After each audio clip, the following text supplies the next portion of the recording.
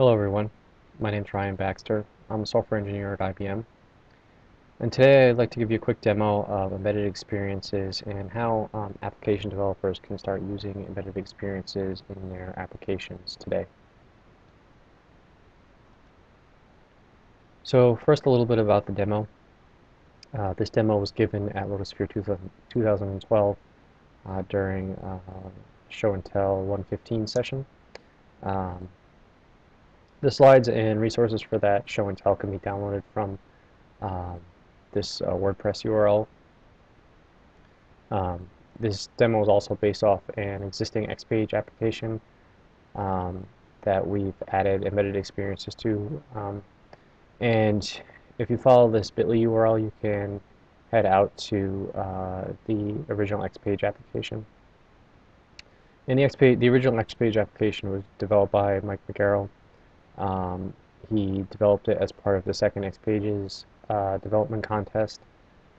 So we just took this application and modified it a little bit to start sending embedded experiences. So I'd like to give some credit to Mike for doing that. Secondly, I'd like to give some credit to Stanton Sievers, who co-presented the session with me at Lotusphere. So he also helped out with some of these demos. So first, I'd like to just quickly go over what embedded experiences is. So at a high level, embedded experiences basically allows you to embed the experience you would get in one application in another application. So imagine you, for example, wanted to take the commenting experience you would get in a photo sharing application, and you wanted to take that and put it in your blog, for example, or you wanted to put it in an email, or you wanted to put it in an activity stream, for example. You could do that by an embedded experience. So you build the embedded experience that just contain the functionality and kind of get the similar experience you would get out on the full photo sharing application. So just get the commenting experience out of that, and you take that embedded experience and you place it in your activity stream or in your email or anywhere else you want to put it. And the way we do that is using a technology called OpenSocial. So embedded experiences is basically built on top of OpenSocial, and it's part of the OpenSocial specification.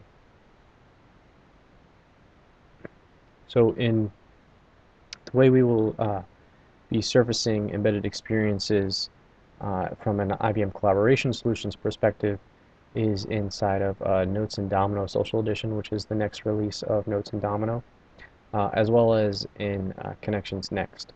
So I'll be showing you both of those in this demo. So to demo this, let's set up a sample scenario. So in this scenario, imagine you are an event organizer, and you're using the event sign-up application from OpenNTF as your event registration system. So you basically direct people to the event sign-up application in order for them to find out more information about the event and allow them to register. And by using the event sign-up application, you can easily communicate information to people and allows you to keep track of who's going to be attending the event. And your goal as an event organizer is basically to get as many people as you can to attend the event. That way, the company who's hiring you to run the event is impressed and hires you to do future events for them as well. So let's take a look at the existing application as it is today when you download it from OpenNTF. So I'll head out to Google Chrome here.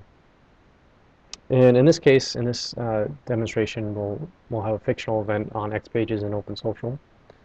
So you can see here's the event sign-up application. The Home tab basically gives you some general information, or you can customize it, but in this case it gives you some general information about the event. There's a Details tab where you can get some more details about the event. In this case, we just have the when, the where, the address, basic location information about the event. There's also a Rules tab, a Previous tab, and a Contacts tab. We're not using these in this demonstration, but if you had rules for your your event, you can specify them on the Rules tab. If there are previous occurrences of the event, you can specify them on the previous tab, and then any contact information can go in the Contact tab. But the most useful tab in this demonstration is actually the Registration tab. So this allows you to, as someone who's interested in attending the event, to register for the event, to let the event organizer know you're attending. So in this case, let's play the role of Matthew Pierpont, a developer who is interested in attending the event. So he'll register. He fills out his name and his email address, which is mpierpont@notesdev.ibm.com. He doesn't have a Twitter ID, but it's not required, so it's not a big deal. So he can click register, and he gets a nice message saying that he's been registered for the event, and he should get an email, and his name now appears in the list. So Matt will go to his email client here, in this case Notes, and open up his email. And he has a new email here that was just received, which looks like the confirmation email, so he can open that up. And it basically gives him a basic confirmation email saying this email confirms your registration and look forward to having you at the event. So that's good. The other thing I'd like to show you is just that there is a mobile version of the event sign-up application. In this case, I'm just showing it in a small browser window. But you can go to Home, for example, and view all the information that's on the home page. And you can go to Registration and even register right from the mobile version as well. So let's head back to the slides here. So what are some potential problems or issues that with the scenario we just saw, right? So me as Matt Pierpont, I get a lot of email, right? And the event is weeks away. So I can easily, lose this confirmation email, but maybe I remember that I'm attending this event a little while later and I want to come back, and I go and find the confirmation email, hoping that it's going to have some more information about the event, but it doesn't, right? It just says it's a nice confirmation. It just tells you that your your registration has been confirmed. Then now I need to go find a link to the event sign-up application and go out there to actually find any information about the event. So it's kind of a pain. From an event organizer point of view, the notification email doesn't really help me achieve my goal of having a well-attended event, right? It's hard, my goal is to really spread word about the event and get as many people as possible to attend the event, but I don't really, the notification email doesn't necessarily help me in that. There's nothing there for them to kind of share any information about the event with anyone else, so it kind of doesn't necessarily help me in that regard. And the email's content is static, so maybe the email did include the date and time of the event, but it's static content, right? If I change it later on, or I change the time or something like that, or I change the location, I have to send an email back to all the people who are registered and have them notified of this update, and it's kind of a pain for me as an event organizer to do that. But if we used an embedded experience, we could eliminate a lot of these problems, right? So an embedded experience allows you to provide a much better email experience, right? It's almost like email 2.0. You can use HTML, CSS, and JavaScript in your embedded experience. So normal MIME emails at least let you use HTML and CSS, but it doesn't allow you to use JavaScript. So now with embedded experiences, your content is active. It can change. It's dynamic. It's a lot better experience for the end user. And basically, you can also, by using embedded experience, allow the user to register for the event right from their email or activity stream. So I can provide an embedded experience to people that maybe I'm just notifying of the event that allows them to register right there without ever having to leave the context of their application they're using. So that's one of the benefits of embedded experience, right? It keeps you in context. It doesn't force you to leave. Normally, someone would send you a link to something, or you'd get a link in your activity stream and you click on it and you have to go to some other application. But with embedded experiences, it keeps you right there in the application you're using at that time and doesn't allow you to get lost doing something else. So from a business perspective, that's very useful, right? Because you want your employees to be not getting distracted and not having to context switch all the time. It makes you more productive. It makes your employees more productive. And we can basically use OpenSocial, since embedded experiences is based on OpenSocial. We can use OpenSocial to build social business apps, right? We can start to incorporate some of the social features of OpenSocial into our app, into our embedded experience. That allows us to kind of spread word about the event and help us achieve our goal of having as many people as possible attend the event, right? So OpenSocial has built-in APIs that allows us to post to the user's activity stream and get their network contacts. So those two pieces of information, or those two pieces of functionality, will allow us to help spread word about our event. So let's take a look at the event sign-up application using embedded experience. So here, in a different tab in my browser, I have pretty much the same exact event sign-up. It looks exactly the same to the person using the application, but under the covers, it is sending embedded experience emails. So I'm going to head over to the registration tab. I'm going to register again. So again, I'll fill out my name, which is Matthew Pierpont, and my email is mpierpont@notesdev.ibm.com. Again, I don't have a Twitter ID, but it's not needed, so I can just click register. Get the same message I did before, but now when Matt heads to his email client and refreshes his inbox and opens the email, we see that Matt has a much better experience, right? The same notification that he got in his original email is here, but the email is themed just like the application. Right? It's just a more appealing email than it was before. If I scroll down to the bottom, we can see the email now has the when, where, and address. And this is dynamically pulled from the application. So if the event organizer had to change the time of when the event's taking place, this email would automatically update to reflect that. And you wouldn't have to send out a new email with a new time. So that's one of the benefits here, right? One of the benefits of using JavaScript allows me to pull information dynamically from other sources of information. In this case, we can pull it from the XPage application. And I even get this nice Google map of where the event's going to take place. And this is active content, so I can switch to the satellite view if I wanted to. I can head back to the map view. I can zoom in on where the event's taking place. I can scroll around on the map if I wanted to. So this is really useful right inside my email. In addition to that, at the top we see some interesting things for the user to do, right? The first thing we see is something letting the user know that they should tell everyone in their network that they're attending the event. It allows them to share. There's a nice green share button, right? So by clicking on this, since we're also using connections next, clicking the share button will post something to Matt's activity stream using the OpenSocial APIs. So I can click share, and I get a message saying activity posted.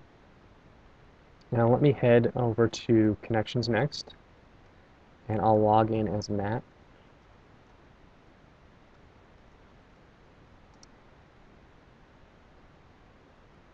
And in Matt's activity stream here, we can see there is a new event posted to his activity stream at 1:21 p.m., which is right now. It says that Matt is registered for the event, XPages and OpenSocial. So anyone who's following Matt would see this in their activity stream as well. And that and not only does it tell them that that Matt has registered for the event, if you click on it, you get a nice embedded experience.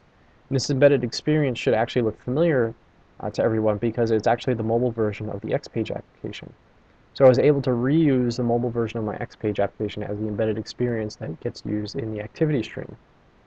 And this is really cool because it allows people who are following Matt to not only see that he registered for the event, but it can also allows them to register allows them to register for the event right there from their embedded experience without ever having to leave Connections or go to the full app.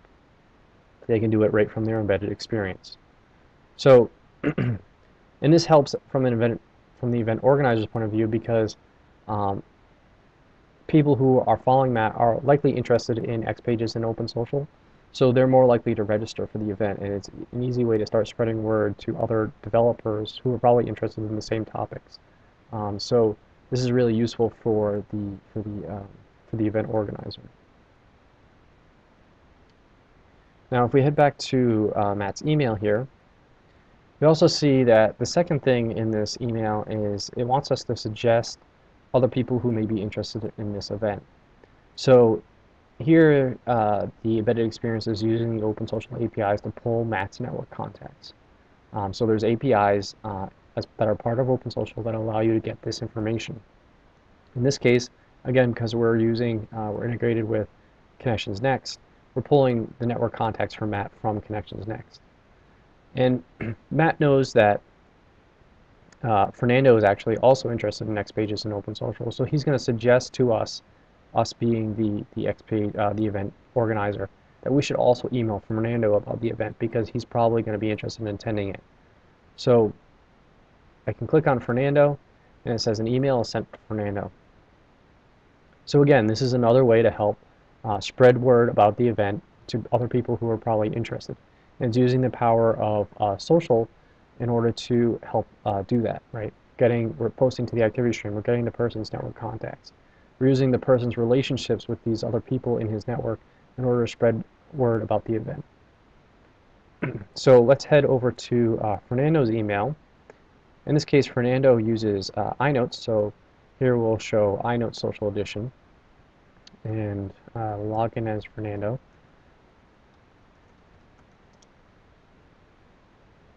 And in Fernando's inbox here, we have a nice email saying that Matt Pierpont has suggested you register with the event XPages and OpenSocial.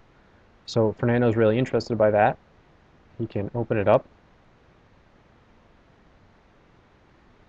And he gets pretty much this another embedded experience here that looks very similar to the registration XPage, and in fact, it is a simplified version of the registration XPage from the event sign-up app. So Fernando, right here from his email, again, in the embedded experience, not ever having to leave his inbox, can register for the event. So he can fill out his name, Fernando Brion, and his email address is fbrion@notesdev.ibm.com, and he will click register. Gets the same confirmation. Now if he heads back to his inbox and refreshes, he has his confirmation email, the same confirmation email he would have gotten if he had signed up out on the application in a web browser. So he'll open that up. And we see that he gets the same confirmation email that Matt has gotten, right? It looks exactly the same. The only difference being a different set of network contacts, right? So we're using, this time we're pulling contacts for Fernando instead of Matt, because Fernando is the currently logged in user. But otherwise the email looks pretty much the same. And now Fernando can do the same thing. He can share, and he can suggest other people who may be interested in attending the event and help spread word to people in his network, right? So you can see how this is kind of virally spreading information about the event to other people.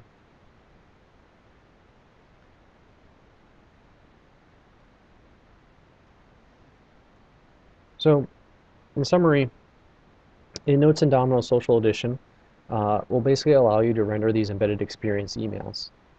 And as well, in Notes and Domino Social Edition, we integrate the power of OpenSocial to allow app developers to build social business apps, right? So you saw two examples of some of the APIs we're using are part of OpenSocial in order to, in this case, spread word about our event, right? We use the activity stream APIs as well as the OpenSocial people APIs in order to suggest people and as well as post things to the activity stream.